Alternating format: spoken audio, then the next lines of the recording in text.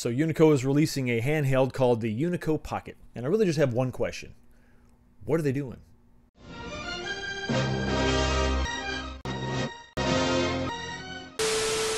What's going on, everybody? Welcome back to the channel. And yes, the good people at Unico that brought us the exceptional Nova Blast, a product of exceptional quality that really is the only way you can go right now and buy something brand new that's going to give you that candy cab experience. Has now come out with a new product, or they're coming out with a new product. They're releasing a handheld. It's called the Unico Pocket. It's going to have a 4-inch 4x3 IPS display. That's really good. It's going to have 40 games built in, 40 SNK games built in. And then beyond that, that is probably where the praise actually stops. So, you know, anybody that's been gaming for any length of time is aware that there are a flood of handheld devices. I have one right here. This is an Amberneck. This is what is it? The 351P. This is the plastic version. They made a metal version of this, and this thing has probably been out for, what's the year on this? I don't know, 4 years, and they've come out with about 897 after this. It's not just Amberneck. It's any number of different brands out there, all Chinese versions of the exact same thing. The thing about these handheld devices is, you know, you're not getting official releases, of course, but you are getting like thousands of games built in with weird emulators. Some of them work, some of them don't. So there's a flood of these things out there, all for, you know, about the same price that the Unico Pocket is being sold at. Being sold about $89. Now that's $89. That's, I'm sure that's going to be just your starting point. You're going to have shipping and taxes and all that. So this thing is going to be roughly $100. What is different about this than anything else that's out there? Well, you know, it's odd, because the thing that makes some of these things really stand out is the way that they look. So my first question about this, once we got the specs, so once we took a look at it and we saw that it was going to be available in both gray and light gray, like it was made for Batman. So my first question really is, why doesn't it look like this? The thing that you just came out with. Very red, very MVS inspired. It's got the, while the button layout is not the classic, you have the classic colors. And, you know, no clicky stick, unfortunately. And I know clicky sticks are something that people thought we were going to get, but Unico has clarified that no, we're not going to get clicky sticks at all. You're just going to get your standard analog sticks that are available on basically everything, right? Now, this is a 16:9 display, about 4 inches, maybe 3.75 inches or something. So this is not an accurate representation of the size of the screen, but the handheld is probably going to be a little bit bigger than this. Now, the thing that really got me is I saw a video that they put out of someone actually playing this thing. And it's just, I'm sorry, it just looks like every other thing out there. And while looks aren't everything, you know, I mean, Chrome doesn't necessarily get you home, but the way that these things look is very important when you're trying to stand out.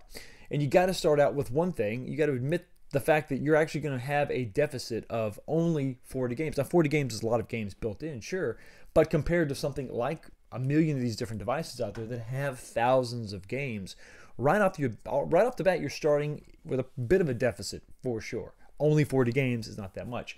But if you're an SNK fan, you don't really care. You love NeoGeo, that's great. But if you love NeoGeo, you're a kind of a fan of the red and the white motif. That's what you really should have done. So right off the bat, this is the big miss, not even having the same layout, imagine the same console, but just available in red. This NeoGeo red would have been the first thing that you could have done to make this a little bit better, to make this stand out. Also, what's up with the controls? I mean, they're just generic controls. It looks like everything else out there. Nothing else is different about this. Now, I can't believe I'm saying this, and I can't believe I'm going to do this, but I'm going to compare this to the My Arcade, which makes these little $35 purpose-built devices for playing very specific games. This one is the one they made for Contra. It's got the vertical screen, so it's, you know, it's correct. And the layout is, you know, very simplistic, but it's absolutely 100% a Contra device. There's no ifs, ands, or buts about it.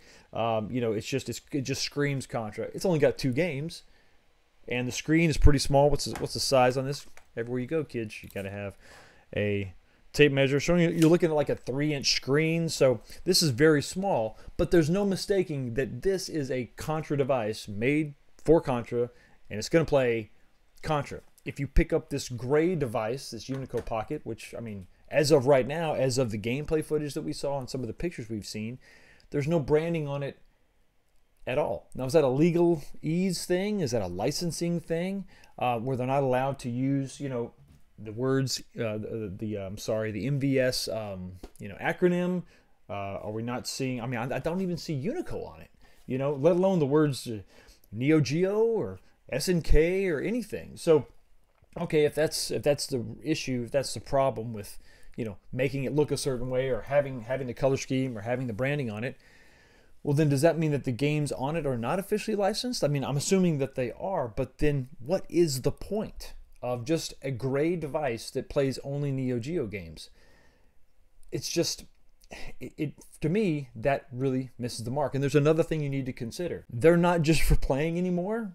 They're also for displaying. A lot of people will get these and collect these and just display them. You know, have them on your desk, have them on a shelf. I have a whole row of PSPs up there in different variations. They're, you know, they're display pieces. Who is going to display just a gray console?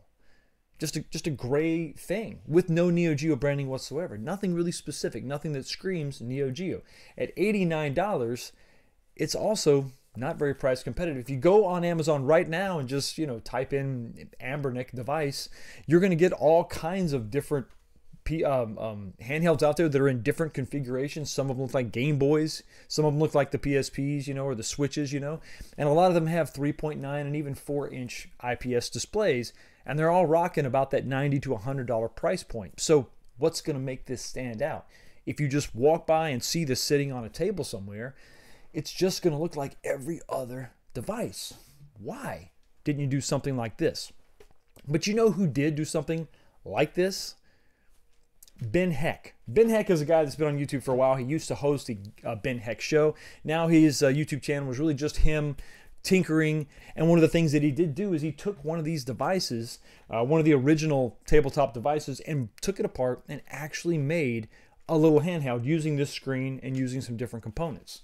And it looks very much like an SNK/NeoGeo product. It even has the proper button layout, which just drives home the point that if some guy, which I know he's not just some guy, he is an engineer, but if a guy with a little bit of ingenuity and some drive and some love for the, you know, the product, love for the NeoGeo brand and the name and all that, can put together something that I think is far superior, why can't Unico do that? Why can't they partner with someone and make something that stands out, that's very unique? That's sort of the whole point of it. I mean, and if it's just going to be some device where you can sideload other games, what really is, at the end of the day, the point of this device? Now, I've heard rumors that they are coming out with a different device that's going to be maybe the right color and maybe look a little bit different. But that doesn't make sense to me to do that after a product like this. Bland, boring, it comes out. I mean, what if it doesn't sell well, which I'm not sure that it is going to sell very well. It doesn't really stand out. It's not very unique. I mean, you know, we can wait, and hopefully the retail box will have some kind of NeoGeo vibe to it, I guess. But for right now, the handheld just looks very plain and ordinary. I don't see it standing out in any way, shape, or form. So it's just not going to be able to compete. And if you're going to put that best foot forward and come out with a product, and supposedly the rumor is there is this other product, that's this other handheld they're going to release later, why not lead with that if it looks more like an SNK product? Why not lead with that if it's got the red, if it's got the black, if it's got, you know, the branding on it, the proper branding? Why not lead with that? Or why not start with something like one of these little My Arcades? Maybe you take something like this and you get the 4-button layout, you know, and it's something, maybe it's smaller, maybe it doesn't have a 4-inch display, but it's got the branding, and maybe, you know, maybe you don't put all 40 games on it. Maybe come out with a whole line of SNK products like this, something similar to this, maybe a little bit better quality, and maybe you have one that is just for Metal Slug.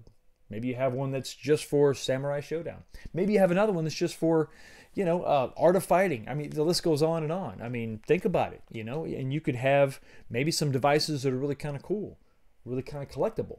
And, you know, maybe you can start off with a lower price point, some limited features, but you'll have something that I think is going to be more sought after than just another generic gray handheld. It's kind of disappointing. If you're a fan of NeoGeo, like you know I am, and many of you out there are, it's got to be a little bit disappointing to not have something that has something unique about it. A unique control scheme, a unique red color, you know, some decals, some branding, something that would make this stand out amongst your collection of other things. So they're missing the mark. So what are they doing? I don't really know. If you're going to test the waters with something plain Jane like this, I probably would have made it even smaller.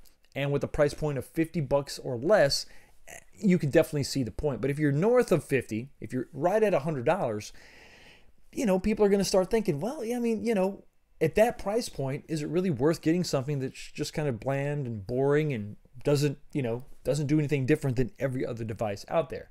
A lower price point, you could have got away with something like this.